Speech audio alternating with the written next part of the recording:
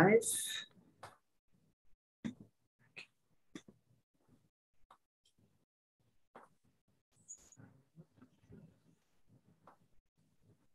think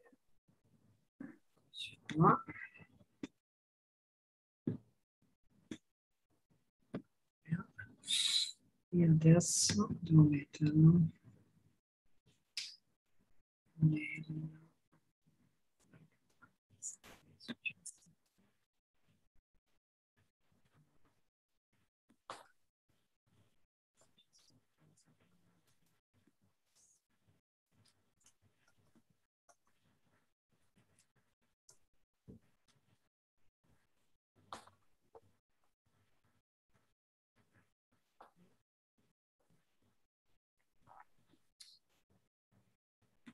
Hello, everyone. I'm just trying to put the YouTube on the web page.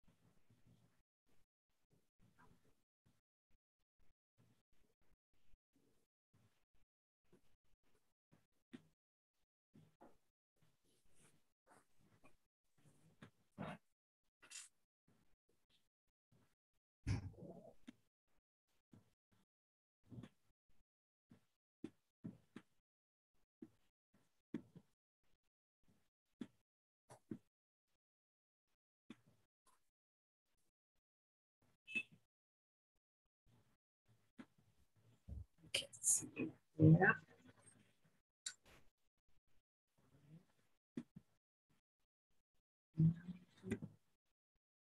People.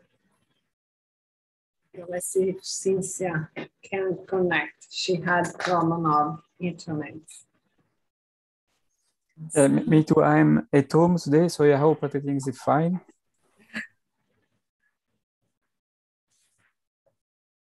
Excuse me, Shimanshu. Yeah? Would you mind if if I ask you a question right now regarding the lecture? Yes, I think it's no problem. Yeah. Okay. So I was just wondering because like this semester I took a course on functional analysis, and we pretty much deal with a lot with infinite dimensional vector spaces, right?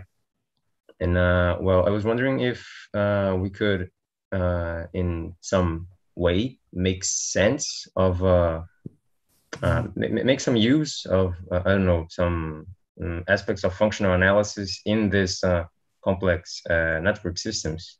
I mean, do you know any sort of instrumentation that you yes, apply? true. This is a quite recent new trend that I will speak about on the last lecture, because for me is beyond network. But if you want, I can explain. So a network is I will explain later, but a network is a finite set of nodes. But you can think of making some limit where the number of nodes goes to infinity. And then what you obtain in some limit is called graphon. So graphon is more or less a function of two variables that play the role of an infinity matrix. Once you have this function, you can reconstruct some operation that I will explain later. At the end, you will end up with some PDE's problem, whose solution is indeed functional analysis. So yes, there is a strong link. So indeed, you can repeat more or less what I will tell you today and tomorrow, next time, in the framework of functional analysis. Yeah. Okay, because I mean, you presented some results regarding, I believe it was the spectrum of a matrix. And I always, I mean, the question that came to my mind was this. I mean, could you redefine this sort of... the point is that if you are dealing with networks, so the matrix is really a matrix, it's finite, so you can compute the spectrum under quite easy standard assumption. While if you have an operator in some functional space, it can be hard because you have the discrete spectrum, but you also have the continuous spectrum. And then you have no problem, but yeah, you can add more assumption if you want to do exactly what I'm doing. For instance, you cannot always diagonalize, you cannot always find a basis that diagonalizes your operator in a functional space. So yeah, it can be done, but it's a bit more difficult. Okay. Thank you very much. Yeah, but we can discuss not next time, but next Thursday, because I will speak about this graphone idea. Or you can already Google graphone, say GRAPHON, and then you can look at, I don't know, random walk on graphones, Turing pattern on graphones, diffusion on graphones, and so on. Okay, all right, sounds really interesting. Thank you very much.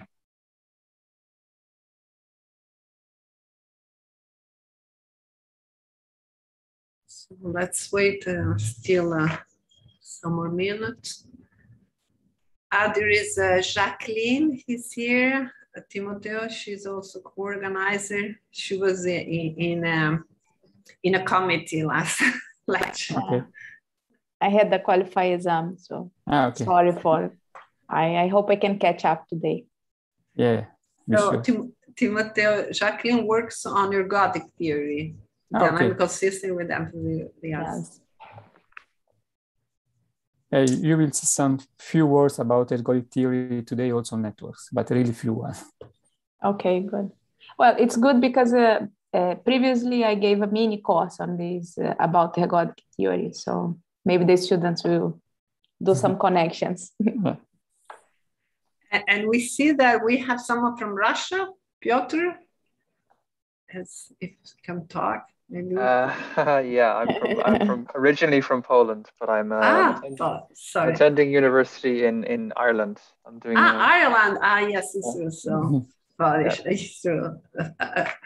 Allow my ignorance between Polish and. That's okay. Yeah. But I was also thinking the name was Russian because of I don't know, the Russians writers. There is always No, is it not Piotr? No, is it? It's written differently, Piotr, in the Russian. Yeah, it's I think there are two different spellings that I know in Russia. One was Pyotr, and another one is Petr, and it's pronounced Piotr. I don't know. It's a fairly common name, I think, I suppose. Okay, so welcome. Thank you for having me. Actually, Glaston is in Poland now, so Brazilian in Poland, Polish.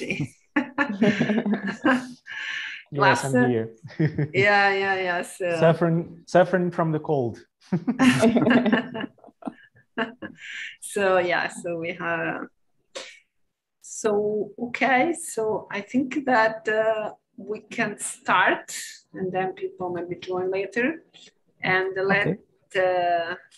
let's start recording. Okay. So I guess you will send us the slides of the last lecture. Yeah, this is the last slide. Yes. So okay. So please, Timoteo. Okay. So welcome everybody. Thank you for attending this second lecture. So I already asked one question. If you have other questions, please do not hesitate to raise them now or while I'm speaking. Just raise your hand or open your micro and ask a question. Okay, so it's a lecture, it's not a talk. Okay, so this is the last slide of last time. And so the idea was that I show you the existence of this limit cycle, but I prepare a slightly more simple example to be sure to show you what I'm talking. So I also change last time I use, say not PowerPoint, so the PowerPoint by Macintosh, and now I use this good notes to see which is the best one for my future lecture on at distance. Okay, so I decided to show you this model, which is called Stewart-Landau oscillator. It is a bit different because it's a complex model. So now Z is a complex variable. So you have a real part X and the imaginary Y. And you have also two parameters, A is a real number, and B is real, you can think of positive number. And so this oscillator, it describes a complex amplitude, which is Z, and so it has a modulus and an argument, so an exponential part. And the idea is to study this oscillator. Of course, because you can write Z as x plus I, y, you can use the real variables, and you end up with this real two-dimensional system. So I think I can do easily. Okay, it works. So I can do the computation for you, but it's very straightforward. So you have Z dot is equal, so Z A, okay, is right at the same time than me. Oh, sorry, I just forgot the equation. Minus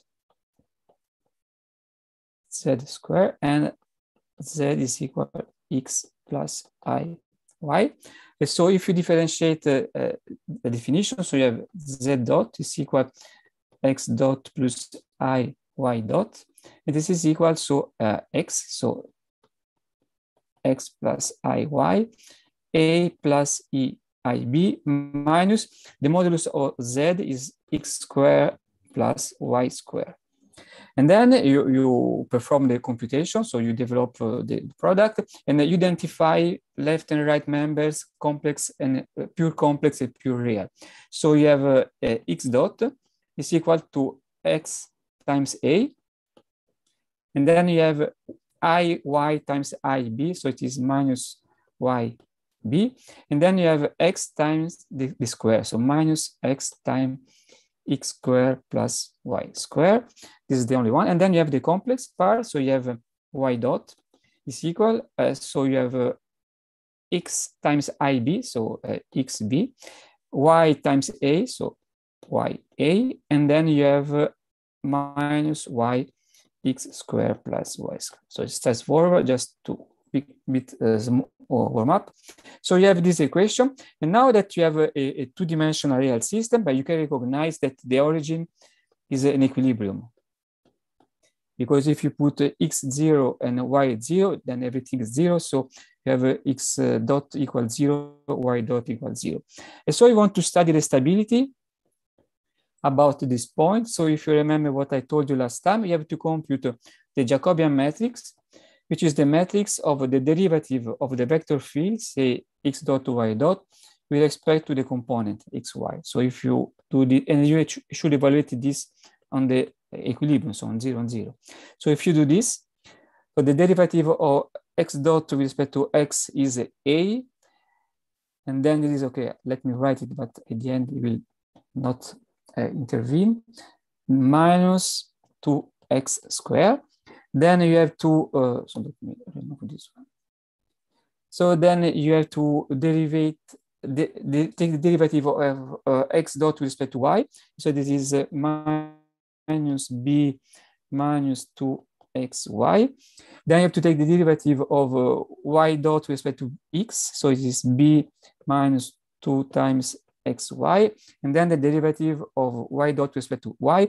So this is a minus x squared plus y squared minus 2y squared.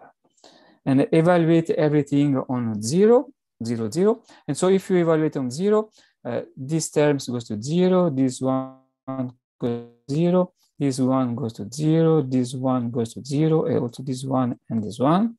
And so at the end, let me add one. So you end up with y is equal to a, is the minus is there, so minus b, b, a. And so you have to compute the eigenvalues of this matrix. So you have to compute j minus lambda identity equal to 0. So you have to compute a minus lambda minus b, b, a minus lambda determinant 0. But this is a minus lambda to the square plus b to the square equal to 0, which means a minus lambda to the square is equal minus b square. So I remember I assume that b is positive. So this means that a minus lambda is equal plus minus ib. That is lambda is equal a plus minus ib. So the eigenvalues of my matrix J are A plus minus AB. And if you remember, the origin is stable if the real part of lambda is negative, A is unstable if the real part is positive. And so here you end up with a condition, so the real part is A, this is the real part. So if A is negative, you have stability. If A is positive, then you have instability, okay? The point is that, okay, so the check already did, sorry. So this was it there. So you have proved that it's stable or unstable. But working on the real variables is not so easy to understand what happened when you have instability. And but the point is that you have this term there, y squared plus x squared, that looks like a circle, of the radius a circle. So you can use this idea and introduce polar coordinates. And this is what is done here. So instead of working in a Cartesian coordinate, you use a polar coordinate in the complex plane. So now z is its modulus, rho of t, times exponential I theta of t. And then I will show you that now the equation of motion are really easier at this one. So just let me do the computation again. So you have, you have your equation, z dot is equal to z times A plus I minus modulus of z. And now you are writing z like rho A E I theta. And then you differentiate z. This gives you rho dot A I theta plus I E I theta dot. And then you plug this information inside the equation. So you rho A I theta A plus I B minus, and the modulus of Z now is just rho squared. Okay, so you can observe that you can simplify the exponential of both sides. And again, you factor terms that are real or pure imaginary.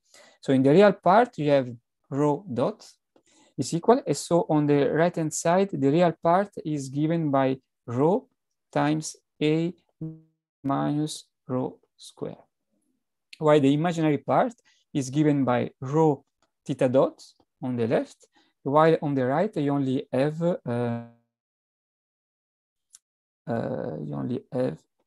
sorry, no, without I. So you only have B rho. Okay, so this is the system that I show you before. And so the first equation has for sure two solutions: rho equal to 0 and rho equal to so rho is positive because it's the to square root of if A is negative, you don't have this second solution. But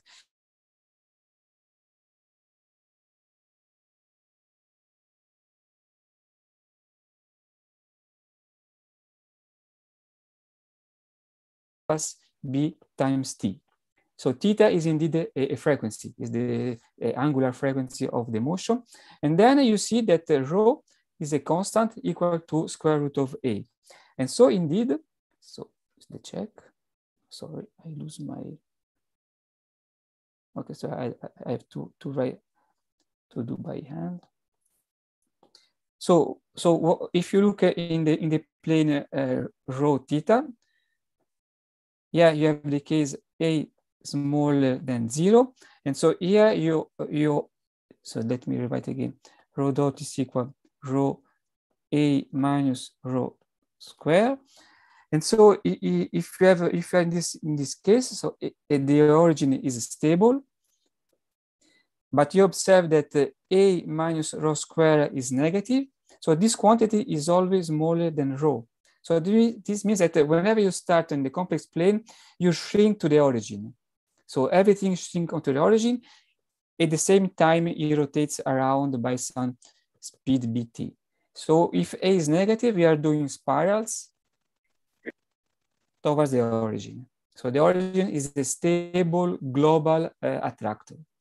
While if A is positive, now you know that you have two solutions, rho equal to 0 and rho equal square root of A. And square root of A, taking into account that beta is still equal to B times T, is a circle. Sorry. But we also proved that the origin is unstable. So what the system does is spiraling outward the origin, reaching this circle from inside. If you look from outside, if you start with a rho larger, so rho square larger than A, this quantity is negative again. It remains negative as long as rho square is larger than A. So this means that if you start outside the circle, you are still spiraling, but towards the limit cycle. And so we prove that we have a limit cycle, which is globally stable, only one, moreover. So this is isolated because it's the only one. And so in this case, the system, you pass from a single stable point here to an unstable point plus a limit cycle. So if you want, you can draw a diagram like this one. If I put now here I'm on parameter A, and here if you want rho of the position of the equilibrium. When A is negative, you have a stable point, which is the origin, rho equal to 0. When A is positive, the origin is still there, but it's unstable. So let me draw with a dashed line. And at the same point, you have this square root-like solution. So this is a square root of A, but you have to think that indeed it is like a limit cycle. So it's more like something like this. So this means that the solution here, they all converge to the fixed point, while here they converge to this limit cycle. And so we have proved that using this bifurcation, you can create the limit cycles. Okay, so now I would like to discuss a bit this idea of bifurcation, because I think is an idea is very useful also in the following. And so a bifurcation, roughly speaking, is once you have a dynamical system depending on a parameter, A in our case, then if you move your parameter, at some point you can reach a critical values for which you have a qualitative change in the behavior of the system. So qualitative is not a precise definition, but you understand from the picture that I show you, qualitative in this case means that you have a single fixed point that bifurcates into a limit cycle plus again another unstable fixed point. So the shape of the dynamical system or the portrait phase change qualitatively. So this is the idea of bifurcation. So let me show you a few examples of bifurcation that can exist. So I took all the examples from the book by Strogatz that I quote the last time. So if you want, I will send you the slide at the end. So the simple bifurcation is this saddle node bifurcation. So I present the result in the case of one-dimensional systems, but of course the same results are valid more or less in all dimension. And I also write the simplest system that exhibits this kind of bifurcation. This is called a normal form. So this system here is called normal form. So this means that you can have a much more complicated system which has this saddle node bifurcation, and then you can change locally variable in such a way the system can be always rewritten in this way. That's what does mean normal form. So what happens in this saddle node? Well, of course, as the name say, you have a saddle and a node. So a node is a stable fixed point. A saddle is an unstable fixed point. So this is so this is a node, and it is stable because if you start a bit to the left or a bit to the right to the node, you converge to the node in a one dimension on the line, while this is my saddle. Indeed, once you start close by, you go away in both sides. Okay, but then you move your this to the points can be determined by putting x dot is equal to 0. That means equal to 0. And because r is negative, you have x equal plus or minus square root of minus r. Okay, so these are the two equilibria. But then if r is equal to 0, you see from the definition that the two roots coincide to the same point, which is 0. And so here you have an half unstable node, because from the left you converge to the point, and from the right you go away from the point. So it's a point which in some sense is unstable because you pass through, but it's just for the values of r equal to 0. And once r is larger than 0, then geometrically you see that your parabola will no longer intersect the x-axis, so you don't have any fixed point. And indeed you can see that you cannot have this root because r being positive minus r is complex, so you don't have the point on the real plane. And so you pass from a system where you have 2 points stable, one stable, one unstable, that once you move the parameter, they collide and then they disappear. So the saddle node is the disappearing of 2 equilibria. You have another situation which is called, okay, this is just an example of what is called with a more, say, I don't know, fancy name, blue sky bifurcation, because it's as before, but in the opposite direction. And you have 2 points, in this case, that appear out of the clear blue sky. So you have your model, which is with r negative, and then once you move up to 0, you have something is happening. And then when r is positive, you have these 2 points that appear from nowhere. Okay, it's the same as before, just that you did in the opposite direction. You first have 2 points that disappear, but it's just sometimes you can find this name blue sky bifurcation, but it's just a saddle node bifurcation. Okay, then the next one is a bifurcation is called transcritical, where now the 2 points, they always exist. So we have again one stable and one unstable. So again, here we have my stable, which is the origin. And if you start from the positive side, you go to the origin, and you start close enough to the negative side, you also go to the origin. And then you have this unstable that I draw in white, which is unstable because if you start close by, to the left you go away, and also to the right you go away.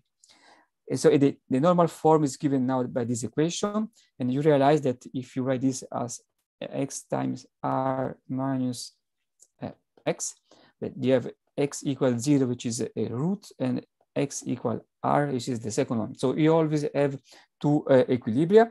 One is 0 and the other is r negative in this case. Once r is 0, the 2 equilibria do coincide. You are in this case over there, where again, you just pass through the origin. And once r is positive, then you still have 0 as an equilibrium, but now it becomes unstable. While the other equilibrium, which is now x equal to r positive, is stable. So in some sense, you have 2 equilibria that collide and pass through. This is a bit the idea. You have one equilibrium here stable. Then if you continue, it becomes unstable, while the other one that were unstable, it becomes unstable. So it's an exchange of stability between 2 equilibria, but they do exist all the time. So previously, you have 2 equilibria and then they disappear. Now you always have 2 equilibria. They just exchange the stability. The next one is a bit more interesting because now you increase the number of equilibria. It is called supercritical, if you want, a pitchfork bifurcation. So pitchfork because you remember a fork, more or less. So if you think this is a fork. So supercritical because you create 2 stable new equilibria, there's 2. You will say you can also have the subcritical pitchfork bifurcation where you have 2 unstable equilibria. Okay, and so this is the normal form. Again, if you factorize x, you have r minus x squared.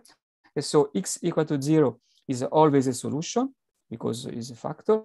And then the other solution is x equal plus minus r if r is positive. While if r is negative, you don't have the second solution. So this means that if r is negative, you are here. you only have the origin, so x equal to 0, which is stable.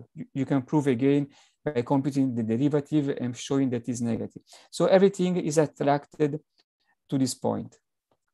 But once R becomes positive, then 0 is still a solution, but you can prove it now is unstable. And so if you start close to the origin, you will go away. And then you have these two new solutions plus minus square root of R that you can prove they are stable. Just again, do the derivative and evaluate on plus minus square root. And then they are stable because they attract what is close by. If you prefer a more geometrical view, if R is negative, this function, which is a cubic function, intersects the x-axis only at the origin like this way. So you only have one intersection, of course. So if R is 0, you have a tangent in 0. While if R is positive, now the cubic has this shape. So you have 3 intersections. And then you can prove that one is unstable and 2 are stable. So now is a bifurcation where you have initially one stable point that bifurcates into two stable and one unstable. So you create something from nothing. So as I said, there is the opposite, which is the subcritical. So the important point is not that this is subcritical and this is supercritical because if you want to, the fork goes in this direction or here the fork go in the other direction. So you can have a supercritical also if you have another parameters and the fork is like this. This is still a supercritical because supercritical refers to the point that you have, say, more point than before, more equilibrium than before. Okay, so the subcritical is called subcritical because these points are unstable now. So the idea is really as before.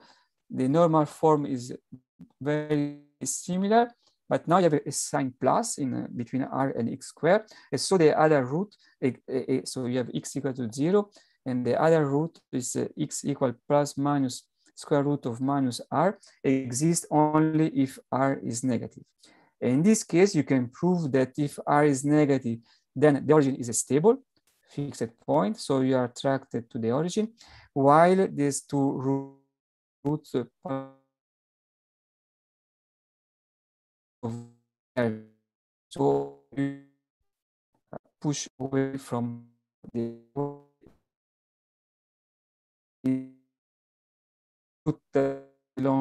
you can put x equal to 0. So you have this kind of system. Okay, so this is the other pitchfork bifurcation. So you can find this too. Again, I insist that this is a normal form. This means that you can have a very different system, but once you have a good set of coordinates, or you have a good change of coordinate, you can only put on this form is a supercritical, and the other form is subcritical, supercritical, subcritical. So this is really in the neighborhood of the parameter space where you have the bifurcation. Alors, so the subcritical has this point. So let me go here. So I told you that the square root point is unstable, but also r, so x equal to 0 is unstable if r is positive. So this means that if you take this system, except condition is inside this region, all the conditions blow up to infinity. Because if you are there, you are above the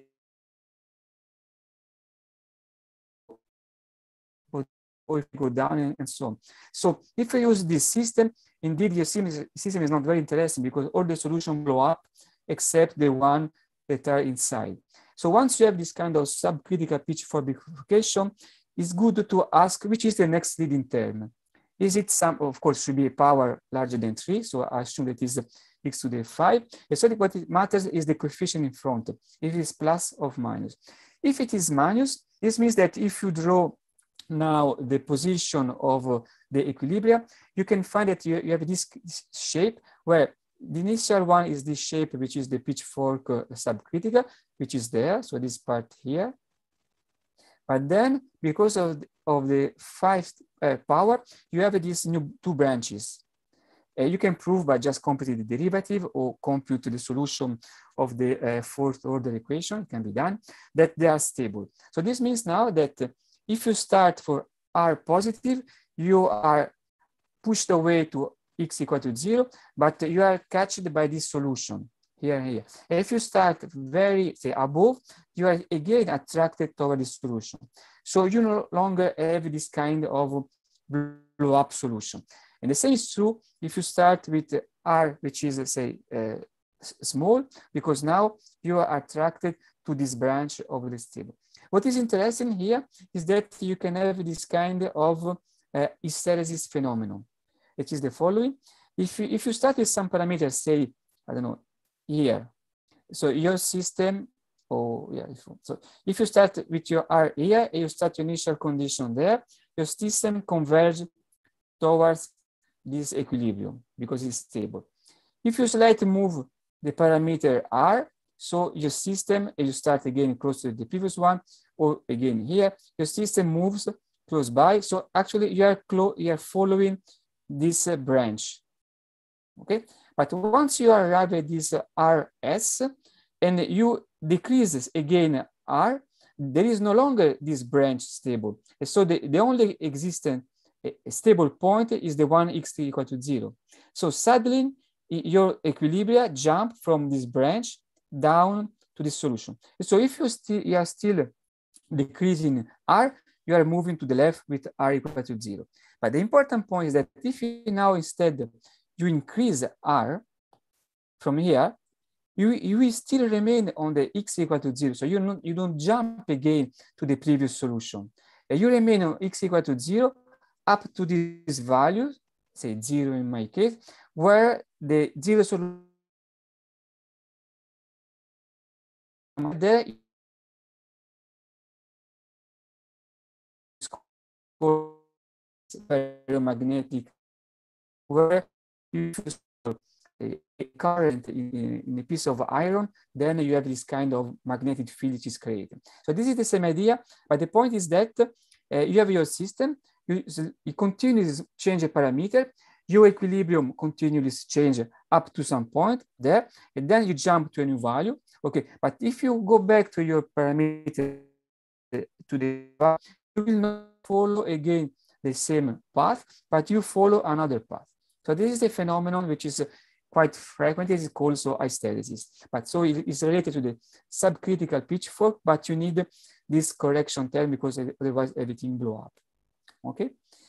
Okay, the next one you already spoke about is called Hopf bifurcation. This is the example that I show you in the case of the Stewart-Landau example. If you recognize, so here is the case B equal to -1. This was my B. My previous equation was, so I call a rho instead of R. It was A minus, so it was, if you want.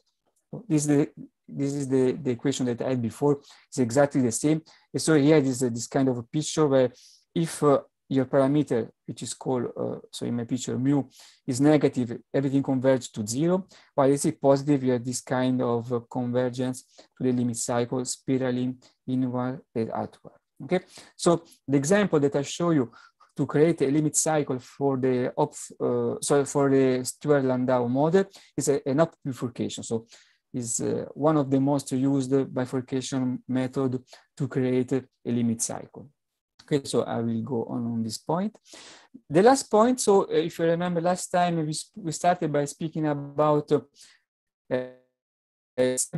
so fixed point. Then we pass to the case of periodic point. And now the last point that I will just very briefly introduce you is the case of chaotic system. So chaotic system or chaotic dynamical system is again a huge research domain. So I'll just give you one rough definition. There's the following. A system can be said to be chaotic if it is very sensible to initial condition. What does it mean? It means that you, for some given initial data, you have your orbit. So I say this is my orbit, okay, because I start from this point. Then you slightly change the initial point. So you add some small delta if you want, so of delta 0 at time 0. And then you look how this new orbit bifurcate with respect to the previous one. So this is the new orbit, which is just I can say x plus delta. The system is chaotic if this distance grow fast in time. Growing fast means growing exponentially. Indeed, if you take the logarithm of the distance between the two orbits, you divide by t, so this is the exponent of your potential exponential growth. This means that if you do this, okay, delta grows more or less like exponential lambda t. So this is the maximal Lyapunov exponent. You can prove that it almost everywhere exists with respect to the initial condition. You can prove that indeed there are more than one Lyapunov exponent. And so if lambda is positive, you have a chaotic system. If lambda is negative, the system is not chaotic, but you can still have, so if lambda is 0, sorry, the system can still be chaotic, but you don't have the exponential growth, but you have a power law growth. Okay, but to be more precise, you need more than this to be chaotic, because of just divergence. You take the solution, you take the system x dot is equal to x. Of course, the two nearby solution diverges exponentially, but it is not chaotic at all. You can predict the future. So you need indeed that the orbit remains in a bounded domain, because if they blow up, it's not interesting at all. So chaoticity means that you have high sensitivity to initial condition, but also orbits to belong to some bounded region that indeed is called chaotic attractor. Okay, and so this opened the way to the measure theory supported by the attractors. So, but I have no time to speak about this point. I just show you two pictures that are two main examples of chaotic system that maybe you already see somewhere. So the Lorentz one is this butterfly effect. You have an almost linear system except for this x times y part. So it is non-linear, and then this x times z. And so these two terms are enough to create this strange behavior where you have your point that can do certain number of loop one side of the butterfly and then suddenly jump to the other side, do another number of jump or turns, jump back and forth. So this is a system that can put in relation with the shift. Indeed, you can ask, is the system on the right butterfly or on the left? You can show that you can put the Lorentz system in a bijection with a shift left and right, so something which is completely chaotic. On the other hand, you have this Russell system, which is interesting because the attractor lives in the space where all the coordinates are positive. So if you're interested in, I don't know, ecology with animals or biology with bacteria or chemistry with concentration of stuffs, the Russell system is a good toy model because you can prove that at chaos, but with positive quantities. So X is positive, Y is positive, and Z is positive. So they can really represent say, real stuff. While in the Lorentz system, you pass through negative values. So you cannot use the Lorentz system to study, I don't know, ecology, for instance. Okay. So this is the part on dynamical systems. And I will now start the second part on network theory. The last time, except if there are some questions on the dynamical system part. No question? I don't see the chat, so Stefanelli, if you see the chat, just yes. No, there are no questions. No questions. Okay. So I go on with the network part. So I already showed you last time there's two books, the books by Barabashi and the book by say Newman and Barabashi. There are many books on complex network. I often use these two in my research or in my lecture. This one by Vega Redondo, which is complex social networks. So it means that it's inspired by social networks, but indeed is a complex network book where there are inside epidemics, diffusion networks, and so on. And this is this more recent one, complex networks, which is more recent application. There are algorithms. There is also a GitHub related to the book where you can download databases. You can download a program in C, I think also in C or maybe in R, I don't remember exactly, where there are all the code that are in the book are provided. So I think it's a very good book because you also have by side these tools to use it. Okay, but again, if you Google complex system, complex networks, you find a lot of books.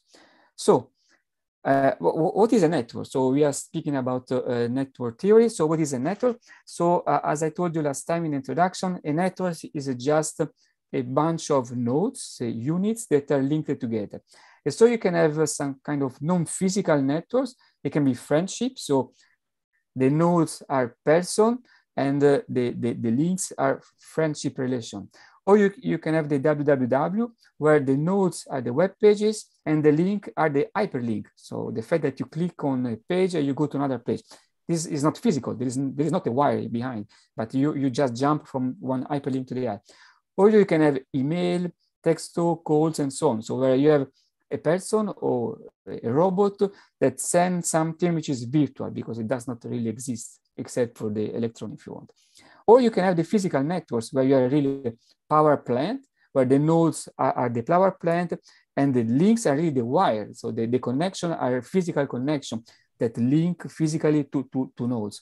Or the internet, where you have the nodes are the routers and the links are the cable, the Ethernet cables that link to routers. Or you have the transportation like a road, train, flight, where say in the case of road, the link can be cities, in the case of train a station, in the case of flight airport, and then the link are road, rails, and the flight, the path of the flight, okay?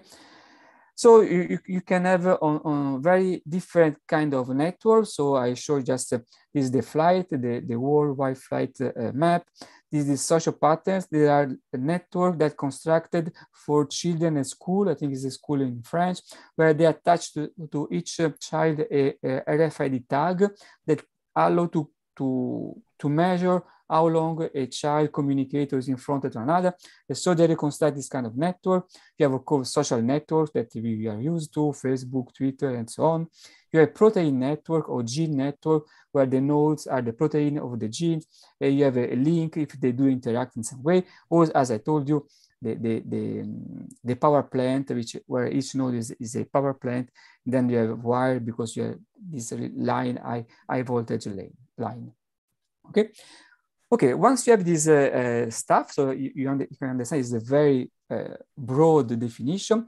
You can think so, as I already said, that you have these dots that are your basic units, and then you put just a line, a link among them. So in the jargon, the dots are called nodes, and are pairwise connected among them with a link of edge. You can change you can find both names is the same. And so as I told you before, A, B, and C can be humans. And then if they are friends, you draw a line between A and B. You can also draw a line between A, C, but B and C, they are not friends because you don't have a link among them. And so because they are friends, they can exchange idea. But for instance, B and C cannot exchange idea directly because you have to pass through A.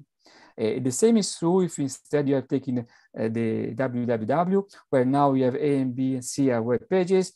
The page A and B are linked, so there is an hyperlink. So a click, you can pass from A to B and vice versa. You can pass to A to C and vice versa, but you cannot pass from B to C. You have to pass through A. And so because A and C, for instance, are linked, they share common hyperlinks. And once you do some web search, you can go to A to C or to C to A, but not to B. Just to give an RFID. Okay, once you have a network, whatever is the kind of network, you can encode it with a matrix. It's called adjacency matrix, which is a binary matrix. So it's a matrix with zeros and ones that are size n squared, where n is the number of nodes. And so you put A, I, J is equal to 1 if only if I and J are linked. And then you can compute the degree of the node, which is the number of neighborhoods. So you just sum A and J over one column, and then you obtain the number of links that are connected to the node I. Okay, so in my example that I gave before, so assume that the ABC are 1, 2, 3, the index 1, 2, 3. Then you see that A is connected to B, so there is a 1 over there. A is connected to C, so you also have a 1 over there. So B is connected to A, so you also have a 1, and C to A. But B and C are not connected, so you don't have 1s here, but you have zeros. And if you count the degree of A is 2, because of 2 has 2 friends. So A are two friends, while B and C, they have degree 1 because they just have 1 friends or 1 connection. And so if you sum A, you end up with this 2, 1, 1. Okay?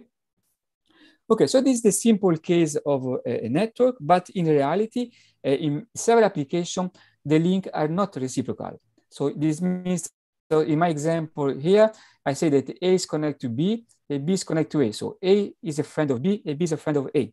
Or the web page A has a link pointing toward B, and B has a link pointing toward A. But it's not always the case. You can be, I'm your friend, but you are not my friend. Or I'm a web page pointing to you, but you are not pointing to me. And so in this case, you have directed network. So where you have Aij is equal to 1, if and only if there is a link from J to I. So pay attention, because in some book, they use the opposite assumption. So they define Aij equal to 1 if there is from I to J. So you have just to pay attention at the beginning of the book where there is the notation.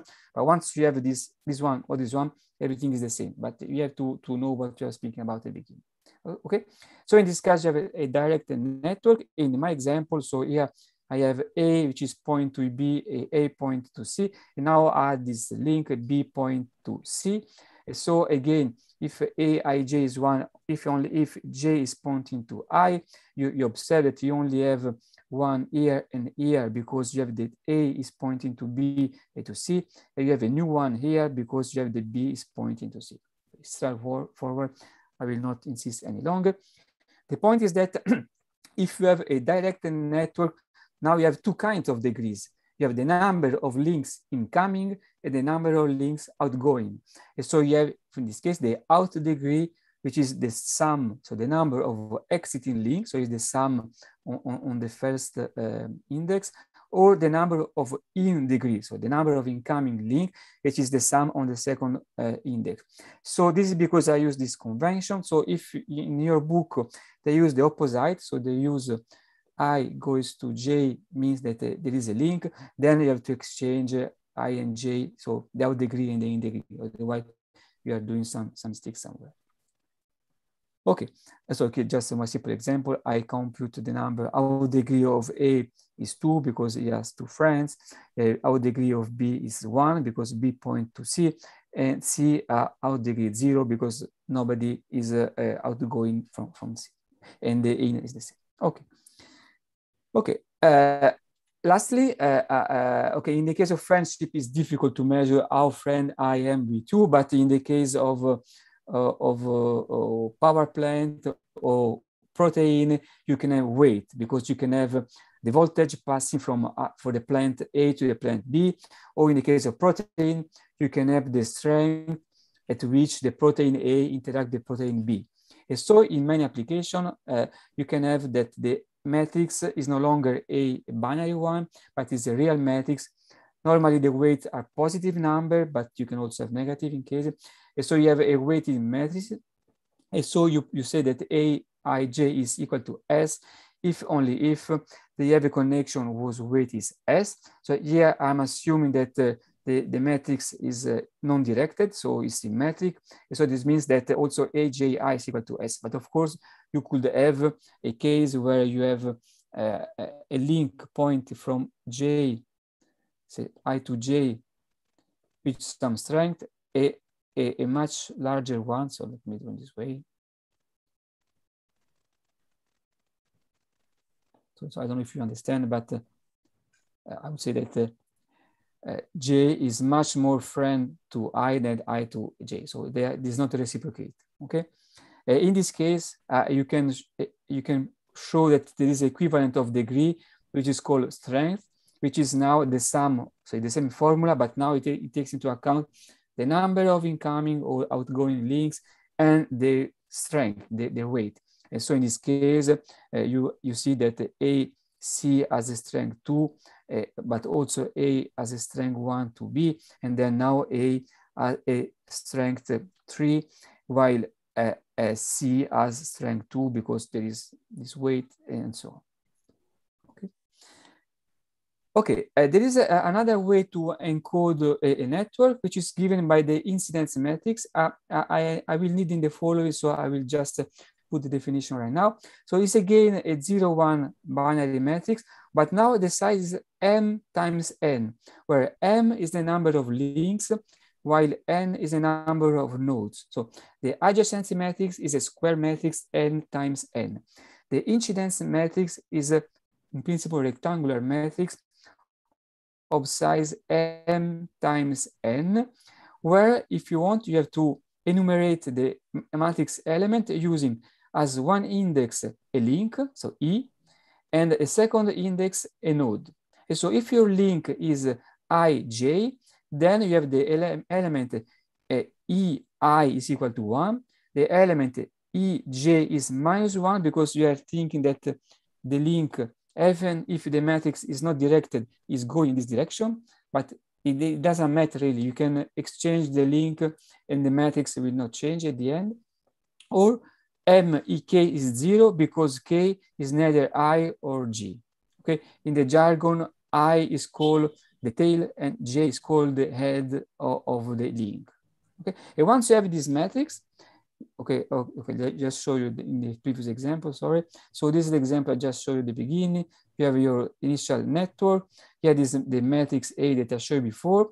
Now I put as the first line the link AB, as the second line the link AC. And so this element is 1 because the node A is the tail of the link AB. This one is -1 because B is the head of the link AB. Similarly, here 1, it is -1. What is interesting is the incidence matrix, that if you do the product M transpose times M, you change the sign, you find a matrix which is N times N. So it's something, and if you look at it, it looks very similar to the adjacency matrix. Indeed, it is the adjacency matrix minus a matrix on the, such that on the diagonal, you have minus the degrees. Okay, so if you have this incidence matrix, you can reconstruct your adjacency matrix just doing this product, changing one sign if you want, and remove the diagonal. Okay, this will be used in the following once we will have the dynamics on the network. Okay, so let me now show you some model of networks. The first one, in the sense that is the first that excuse me, can I just ask a short question? I didn't get if I can weight the edges when it's a direct network. When you have yes, you can also, you can also weight in this case. So here you should define, for instance, IEJ is equal S if J points toward A. And then you can have, for instance, the IJI is equal to S prime if I points toward J. So yeah, of course, you can have a non-symmetric relationship between two links. Yeah. Okay, so I was saying that one of the first models is this one by Erdos and Renyi, which is a random network. It's called GNP. So you have n nodes, and you consider all the possible pairs of links. So there are n times n minus 1 divided by 2 links. And with a given probability P, you draw a link among them. There is a second model, which is called GNM, where M is the number of links. And so the two models are, say, statistically equivalent when n is large. So in the second one, you have to imagine that you have all the possible networks that have n nodes and m links. If you draw one according to the measure defined on the set, you end up with this kind of network. So this is just a definition. So you can show easily that the average number of links is given by the binomial n over 2 times p, because of course you have all the possible couples of links are given by n times n minus 1 divided by 2, but because I'm considering it is symmetric. And then for each one of those, with probability p, you draw or not the link. So this is why the average number of links in this number. Here I show you the reference. I don't know if you can read it, but this is the original paper by Erdos and Reni, where they studied this network. So if you can see, it's quite old. So network science is a recent research topics, but the network, indeed graphs, exists since a very long time. The second interesting point, you can ask which is the probability that a randomly chosen node has some degree, for instance, k. And so if you define P of k, this probability, you can show that this is a binomial. So you have this, the first factor, then P to the k is indeed the probability that k times you draw the link, so that your node at degree k, because you want to be connected to k order, and 1 minus p to this n minus 1 minus k is the negative probability, that the probability that your node is not connected, so 1 minus p with the remaining nodes. Also, and so in this case, if you take n arbitrarily large, but in such a way that n times p is a constant, then you can show that this number, this probability, convert to the Poisson distribution. So where you have n times p to the k exponential divided by the k factorial. So in some sense, the Erdos-Reni random network, if the number of nodes is very, very large, is indeed a Poissonian distribution. So the probability that a randomly chosen node has degree k is given by this almost Gaussian function. And indeed, this is the plot. If you define the average degree as the sum of pk times k, so the probability of having degree k times this number, so you do this sum, then you end up this function. This looks like, really likes to a Gaussian, because this Poisson distribution. Okay, so this means that in an Erdos-Reni random network, once you fix p and n, almost all nodes, if you want a large part of node, they have the same degree. They have the average degree. Okay, and so it's like the height of the person, the more or less, so you have this distribution. You have very few ones that are very far down or very far up with respect to the average, but the bulk, so the large part of the network or the nodes are in this part. So they only have almost the same degree. Okay, so the second example is the network is called Watt-Strogatz. This is again a random network. I show you this, what is the randomness, but the new property is called random small world property. So these networks has been introduced, I thought I put, maybe it's in the next slide, the references by Watts and Strogatz, but with inspiration of social network. There is this phenomenon of small world has been shown in movies, in books, and this is inspired by this idea that if you count in terms of friendship or in terms of having shaken your hands or person that knows other person, you can ask, okay, how far I am from, I don't know, a very known person, say, I don't know, the president of Brazil. You say, very far because I'm in Europe, I never meet him, he's in Brazil. But indeed, if you think of it, it's not so large because I live in Belgium, but for sure I shake the hand or I met at once the rector of my university, with for sure he met at least once or the king of Belgium or maybe the first minister, who for sure at some meeting G20 or something meet Bolsonaro. So this means that with only 3 steps, I'm linked to Bolsonaro. So it's amazing. But you can do this with almost everything. You can think of friendship. Maybe you should think of being linked for a better person. Yeah, okay. I choose one because you are in, I think you can find many other better person to be linked. Yeah, okay, but I can just change the last link and say, I don't know, Barack Obama. The distance is the same because my first minister for sure met Barack Obama at some meeting. So, okay, it's really the point. It's not really the point. So this means that in social networks, despite the very large, the size, the huge size of the network, there are shortcuts. So you can go from one node to another node that you think is very, very far in very few hops. And this can measure by this idea of distance. So the network is not topology. You can embed the network on real space in the case of transportation, and then you can measure links with kilometers and so on. but in principle, it's not topology. And so you count distances with hop, jump, number of links. And so you can count the distance between I and j by just counting the number of links. And then you have this average shortest path or geodesical path, which is the average of all the possible distances between two nodes. Of course, if you have a complete network, so where each one is connected to everyone else, the distance is 1. If you have a lattice, so imagine a square lattice where you are connected to your north, south, east, and west neighborhood, then you go like 1 over d, where this dimension of the lattice, so in this case, square root of n. In the previous case, I didn't show, but in the Erdős-Rényi, you increase logarithmically with n, so you still have a larger size, but not so large. And so with using this idea, what's a Strogatz? Oh, okay, I need another stuff, sorry, before. You have also introduced the idea of cluster coefficient, which is also related to friendship. Normally, if I have 2 friends, the probability that they two are friends each other is quite high.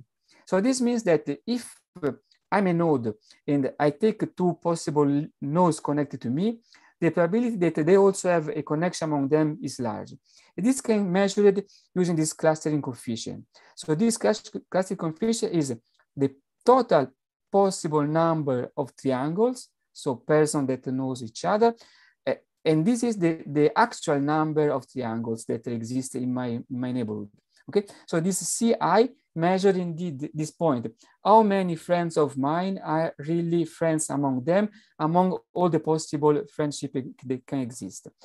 So if you take this very simple example, you take, say, node I, he has 4 friends, so the degree is 4, but indeed only 2 of them are friends each other. So this y is equal to 2, and so Ci is 1/3. Indeed, you can build also this triangle, but it does not exist. You can build this one, but it does not exist. You can build this one, does not exist, and this one. So among all the possible triangles that exist, you only have 2 that gives you 1/3. Okay, and then you can average this number on the whole population, on the whole network. With these 2 ideas of length and clustering, Strogatz define this network. The idea is the following. You have 1 parameter, so 1 knob that you turn from p equal to 0 to p equal to 1.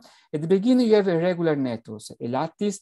Here I have an example which is a ring, where each node is connected to the first neighborhood, to the second one, and the third one. Okay, but then I start with this parameter p to take all the possible link and rewire. For instance, here I disconnect these 2 because these links now is this one. Okay, and so you do this for all the links in some, say, I don't know, in some direction. You're turning around, and with probability p, you rewire all the links. Okay, and if you increase p equal to 1, at the end you have an almost random network because with probability 1, you rewire all the links. Okay, at the same time, so here is your parameter that is changing from 0 up to 1. You compute 2 stuff. You compute the length, average length, and the clustering. You normalize with respect to the initial one. So once you have p equal to 0. And you observe that the length decrease quite fast. So this is a log-log scale, while the clustering stay constant and then also decrease. And indeed, there is this zone of parameters p, where you have a large clustering, but a small distance. And so this is the small world. So once you have this kind of network, given n, you have a range of p that depends on n, for which you have this phenomenon of small length or small distances, but high clustering. And so this is the paper where Strogatz proposed this is a nature paper in 1898. So it's a quite well cited paper about this small world. Okay. Okay, it's already 8, but we started a bit late, so I think I can go on 5 minutes more. So, yes. Okay, but in reality, the first network that I showed, the Erdős-Rényi, is not a real network, in the sense that if you take now a real network, this is a network, so here are 3 examples. The first one is a collaboration among actors, means that you have all the actors of movies, you draw a link between them if they play in the same movie. Or you have the www, so nodes are web pages, and there is a link if there is an hyperlink among them. And the third one is a power grid. So you have power plants that are connected by wire. Okay, so they are real networks. They are things that exist in reality. If you plot the probability that a node has degree k in log scale, you didn't find this bell shape like in the raining, but you find this kind of decreasing low, but observe you are in log scale. So they are they are power law in the sense that the probability P of k behaves like 1 over k to some power gamma, with gamma positive, okay? Because I'm in a log scale. So this means that if you think of friendship, there are a lot of persons, very few friends. So there are a lot of nodes whose the number k is 1, 2, 3, but there are few nodes, the hubs, I say, that have very large number of friends. The same is true for the www. There are few pages that are connected to the large number of other pages. I don't know, a very quoted journal, newspaper, or Google site, for instance, and so on. But the most part of the largest part of all web pages are just connected to one or two others. Or again, the power plant, there are few ones that are very central, and the most number of them are just connected to the one. So this means that these networks that have been introduced by Barabás and Albert, I will explain in a while as you can build it, are very fragile. Because if you attack the hub, the central hub, so the actor or the friend, you attack him, you will destroy the network because you remove a node but a very large number of connections. While in the Erdős-Rényi case, if you attack the most connected nodes, because there are many connected nodes, your network will not change too much. Okay, so there is difference between attacking the Barabás-Albert with by choosing who would be attacked, and the Erdős-Rényi one. Okay, so the idea of this model is again from sociology, if you want. The idea is that if you are new in a university or in a town and you want to make some connection, you try to connect to people that are most known. And so the idea is that you start with a bunch of nodes, say M nodes, that are connected among them. And then each step you add a new node. So a new person enter in the town or the university. And this person can draw one link toward the one that already are there. But with whom? But the idea is that this new node will choose the node I with the probability is proportional to this degree. So the larger is the degree of I, the more probable is that the new node is connected to him. So this is a feedback loop, because if I get nodes, then Ki increases and then we will get more and more nodes. Okay, so this is the paper, is a science paper in 1999, and where they introduced this model and they study some property. And what is interesting that you can explicitly compute the probability pk in this case, and in the limit of n large, this probability is exactly 1 over k to the power 3. And so this power law behavior that I showed before is exactly this one. So this is in the case of n arbitrarily large. Then I think a few years ago, there has been a quite strong debate on Twitter, mainly on the fact that does this kind of network really exist? Because, okay, I show you in the previous slide the power plant, but they are truncated at k equal, I don't know, 100, 1000. They do not truncate to infinity. Why? This power law exists for all k's. So in many applications, indeed, you have a cutoff. You have initially a power law, and then you have a cutoff because the network stops, it's not infinite. And so people start to understand or think about if this network do exist in reality or not. I think it's not a debate, but the point is that if you draw the power law for an Erdős-Rényi network or for this kind of real network, they behave differently. One is like a Gaussian, it is like this power law or log scale linear one. Okay, okay. One can generalize this behavior where you now put k just 1 over k to the gamma. The gamma is a parameter larger than positive. It is called scale free. Scale free because there is no an embedded scale in the network, as in the case of the Erdős-Rényi, where the best scale is the average degree.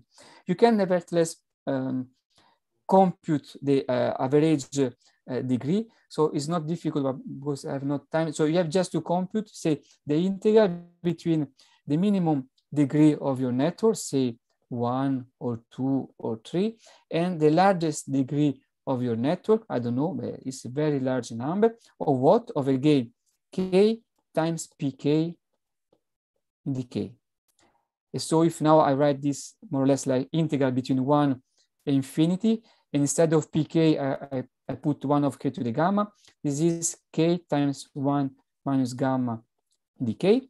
And then according to the value of gamma, so I say gamma is positive, but it's not enough, because if gamma is between 2 and 3, then you have the first moment, which is finite, but the second one is infinite. So this means that if you realize this network synthetically with a computer, then they will vary very much, because the variance is not finite.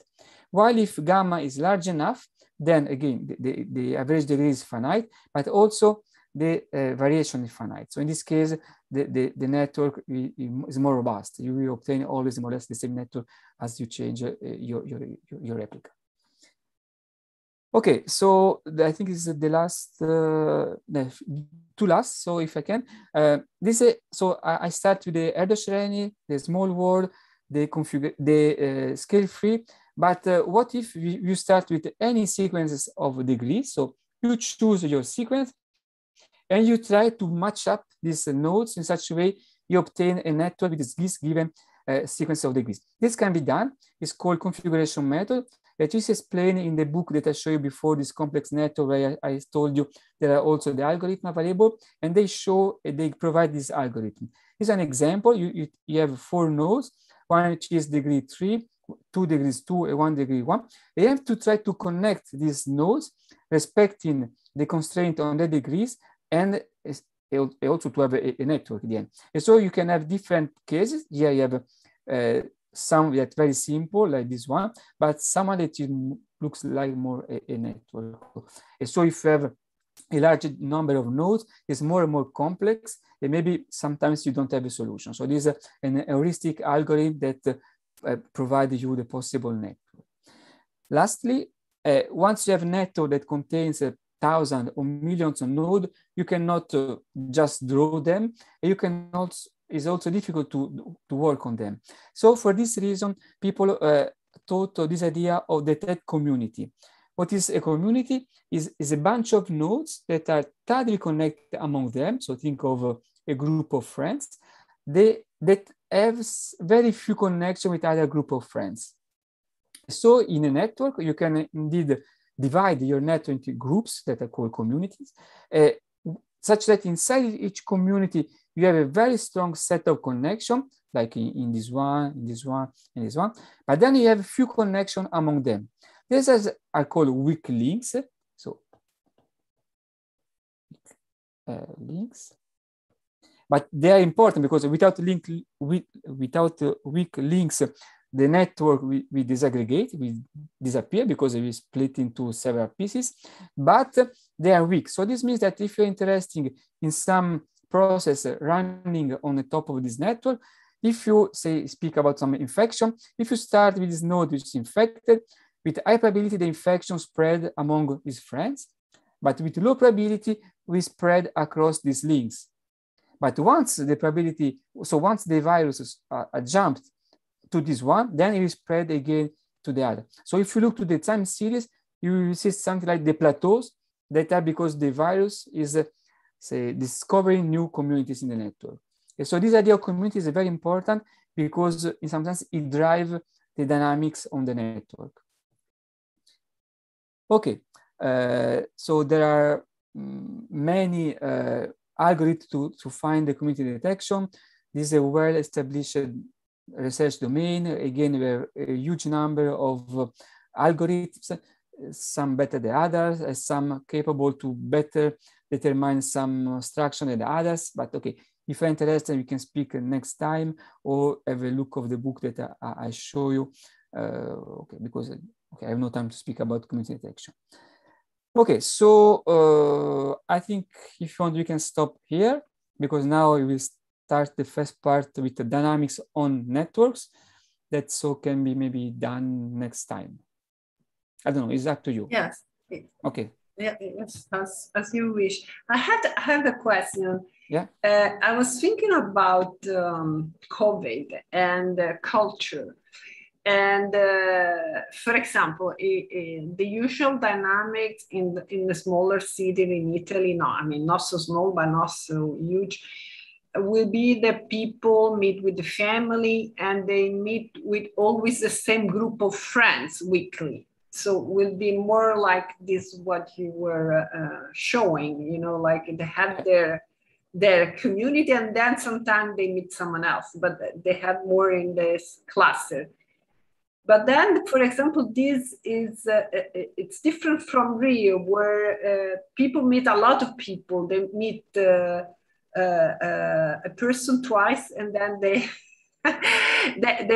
they meet other people. Here it's less clustered and more spread, you know, it's not so clustered. So I don't know if this kind of cultural dynamics have been studied with respect to COVID spreading, because it's a good question. So you are anticipating a bit of the next lecture in the sense that understanding how the lecture structure influence the dynamics is something that can be done. So for sure, there should be models, so synthetic model, I mean, toy models where people put an epidemic process on top of network, then change the topology, and they observe something different. This for sure exists. I don't know if people did this kind of result using real data. So they use a real data of friendship and they measure how a virus, COVID or other, spread in this kind of structured network. So I don't know, because in this case, you really need data where you know who is friends with whom. But the idea of the tracking, tracing, and so on is this, that once you find someone which is positive, you have to track and to trace all the friends in some sense, or the person that he met before, test them before just the test person at random. But this is the idea. So saying that the virus spread more easily among the group or your friends in some sense, or the person that you meet more often, then it's best to check them before. But if you say that in Rio, the dynamics is completely different, this testing and tracing is not very effective, because then it's better to pick at a random. Yes, it's more random, yeah. Because in fact, this was when they did the lockdown, you know, people locked down with their family. This is the initial. You observe that initially when you do the lockdown, you have an increase of infection, because if in a family, people, I don't know, the parents and the children, they will not overlap so much as in lockdown. If there is one infect, of course, infect all the family. So in the short, so this is when you have a very clusterized. It's more you have a closer, how to say, a faster spreading in the small term within the cluster. But of course, then if you cut the link to the other cluster, then you might isolate the few cluster with the problem. No? An interesting point is also, for instance, you think of children at school. The class is a very connected group of person, and then the spreading can be very high. So fortunately, young person do not spread so much. But anyway, if they go at home, school, they are the vehicle for the virus, or the university, or high schools also. Yeah, it's true that this kind of very tight structure can increase the spread of the virus, or it can be fashion, can be photos, can be whatever you want, but yes. Yeah, but also on the other hand, the other extreme, the random spreader. we also can have someone that travels so much or moves so much, and it is in fact... Yeah, so this is another point. This is the point of the super spreaders, where which is an hub in the case I showed you before, is a guy which, because he met a very large number of persons, he has a very high probability to pass the infection. So the infection is 2 times. It's the number of persons you meet and the time you spend with them. So if you meet only 1 person, but you spend all the day, the probability is high. But if you spend a few hours, but you meet 100 persons, the probability at the end someone among them got the virus is again high. So it's just these 2 scales, but they're related in some sense. Yeah. I think that real dynamics is closer to one extreme, and Italian dynamics is closer to the other. They kind of, I don't know. It would be interesting to perceive, instead to monitor the people, to perceive the signature from the data. You see, like I don't know, I don't know if maybe it's comparing 2 towns of the same size and see, I don't know how this can be done, but it would be interesting. There are data from Google, but also Apple, how people change their behavior, social behavior during the pandemic, the lockdown. So you can check that they went less often to the school, of course, to the workplaces, to the shops. And so this can be used in some sense to do this data. But there are also data that are taken from mobile phone, where they have, okay, of course, mobile, you are not for sure close, because you can phone to someone which is or not, because actually I've noticed that during some restriction here, people go more often to the supermarket, because supermarket became the happening place where people could meet. Okay. So you close some paths, but you create some new paths where actually, so it's interesting, but you're right, you create a new network and new nodes. So the supermarket became a node, because people is the only place where now people meet, and they don't go to cinema, they don't go to and in fact, actually, one time I noticed, I was looking at the detailed data from one neighborhood. I will not mention because people would get scared. And I've noticed that in one street, I've noticed that some kids, a lot of kids, they were living nearby. And so I started looking, I said, how come people are like, they're not in the same building, but 3-5 minutes from each other. So I look at the map and I noticed that there was a supermarket. So yes, so it's a new place. But anyway, okay. So thank you very much, and it will be good if we have the slides. So actually, even I can send you the first part of the slide up to this one. Yes. Okay. So people can review and actually of course. So see the books that you mentioned before the next lecture. That would be great. Thank you. So I'm sorry I took all the questions. People want to ask questions. Let's thank Timoteo for this lecture before I forget. Yeah, I was going to say that we didn't thank you. So someone has question? No? Yeah, I have a very silly question. It isn't, you don't have an example that it is worth to think of an infinite network, because when you think about these examples, I actually want to go think about another thing that not COVID.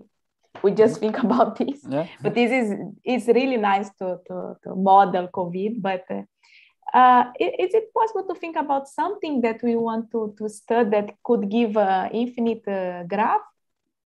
Yes, so let me just draw one picture to explain you. As again, this is something that I would like to present in the last lecture. So I told you about this adjacency matrix. So if you take a network where each node is connected to its neighborhood, say some distance k. Okay, so this means that 2 nodes are connected among them if they are k friends apart. So if you do the matrix, if you compute the matrix is something like this. You have a band of ones, so they are all ones, and all zeros. So this is n times n.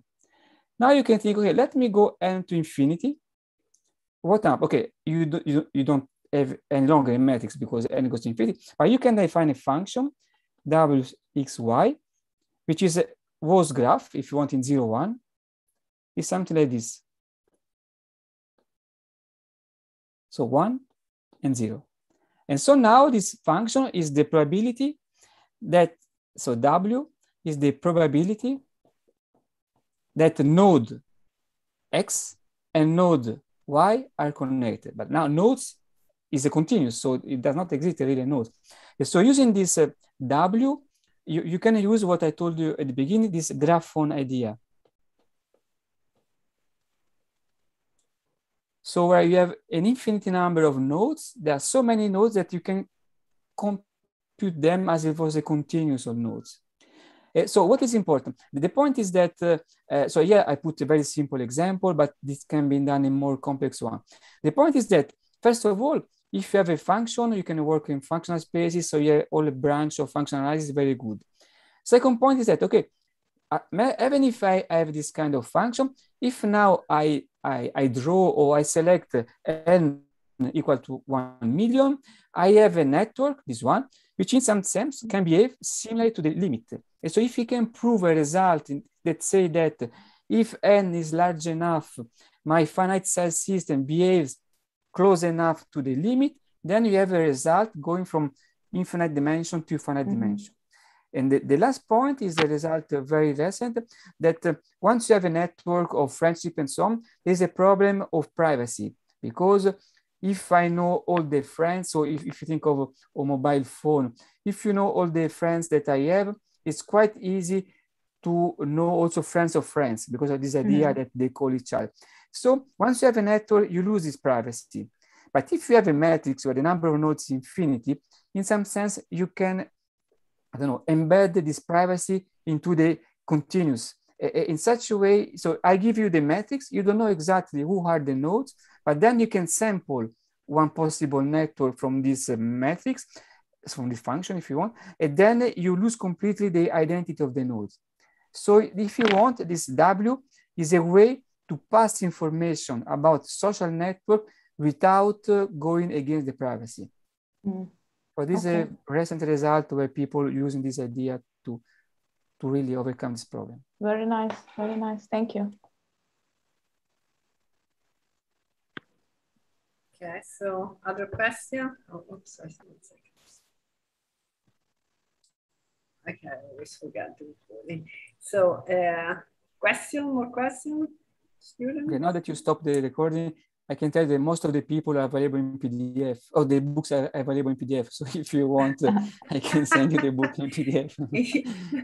Yes, please. Yes. But let's forget. Yeah.